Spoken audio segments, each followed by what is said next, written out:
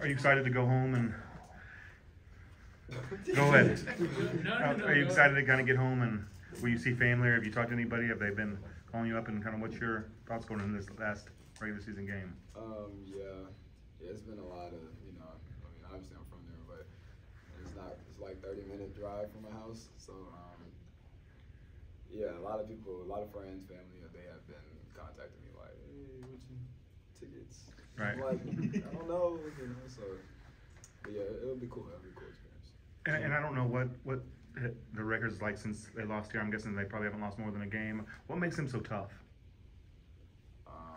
Just the intensity that they play with, really. They play really hard for 40 minutes every game. So that's one you got to get up for sure. You got to really go in for that one.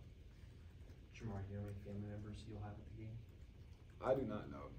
As of right now, I only have 4 tickets, so I mean, I don't know what to tell everybody else. I'll try to figure something out, but right now, yeah, I don't. We got TVs. Does it mean a lot for you to be able to go and play in your home city? Yeah, it's cool. Yeah, it's cool. High school, I mean, I talked to Houston a little bit. They never offered me, which was kind of weird. But, it's whatever. I don't really have too much to say about them. So is it fuel in your mind then? Just not having that level of interest, or is it something you've sort of gotten past at this point? No, I'll forever remember that. Yeah, any Texas school, really, anyone, they all give the same type of vibe for me, for sure. Did you visit there? No, but they've been to Houston was in my high school maybe like 4 times. They came and watched me practice a few times, so.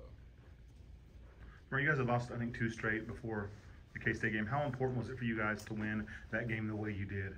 Oh yeah, especially that one.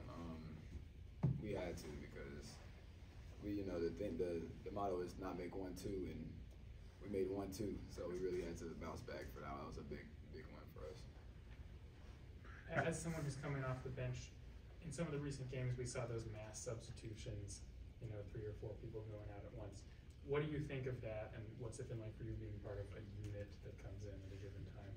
Yeah, no, I think that's like really cool, actually. Quite helpful, the reserves to obviously do their job, help the starters get a little rest, hold our weight, carry our weight, and it grows confidence as well, because you gotta show up. You're gonna have to show up. So yeah, I really I like the rotation. Got time for 1 or 2? What do you think of playing the #1 team in the country on their court? When we played UConn, were they #1? No, Houston's number 1. No, I'm saying when we played UConn, were they? No, they were number 4. They were 4? Oh well, I mean, regardless of what the ranking is, I know it's going to be a hard game. So whatever the rankings is, it doesn't really mean anything. But yeah, that'll be pretty cool. Can you put your finger on team-wide confidence right now? Kevin's back. Nick had a game the other night that people have been waiting to see. Where do you put your team's confidence right now? Yeah, I feel like we're getting there for sure. I know it's late in the season, but this is when you really want it to click for real. So yeah, no, this is the perfect time for everything to kind of get the clicking. Does it feel different? Are you feeling a difference? Yeah, I'm super excited, really. Yeah. Can't wait to see Nick, see what he can do. We know Kevin's gonna come with it every game. Hunt, our Juan, KJ, they all do their thing. So yeah, super excited, especially there at Houston. When you were little, did you follow Houston or the NBA more?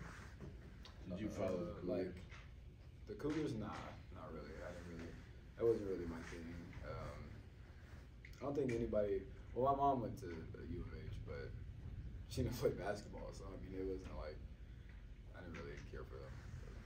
Jamari, how would you describe your season? What's it been like for you?